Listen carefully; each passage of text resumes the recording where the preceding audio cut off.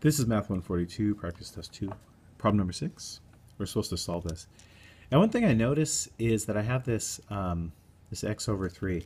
And solving this, it's bounded. I'm given a bound, 0 to 2 pi.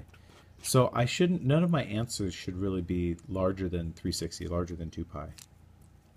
So let me get this alone here in a second and see what I can do. But first, like this x over 3, remember when we were graphing trig functions, we talked about the period.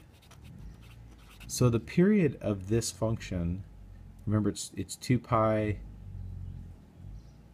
divided by this multiplier.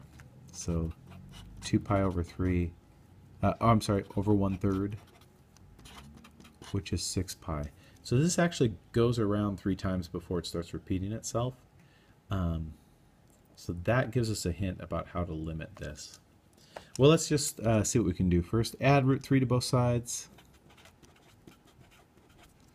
So this is root 3 divided by 2.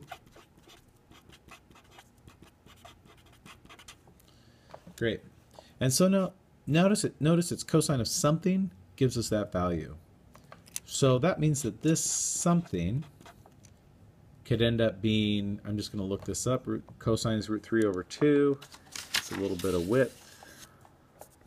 So it looks like 30 degrees, or pi over 6, and 11 pi over 6, 330.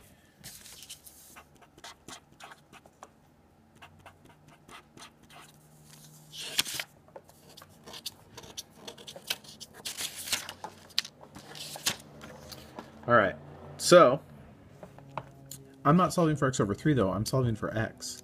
So I'm going to multiply everything by 3. And so notice if I do that over here with this pi over 6, I end up with 3 pi over 6, which is pi over 2, which is great, I love it. If I multiply this one by 3, I end up with 33 pi over 6. And notice that's bigger than 2 pi. So this one I actually have to throw out because it's outside of my bound. And this gave me a hint that that was going to happen. All right, so here's my answer right here.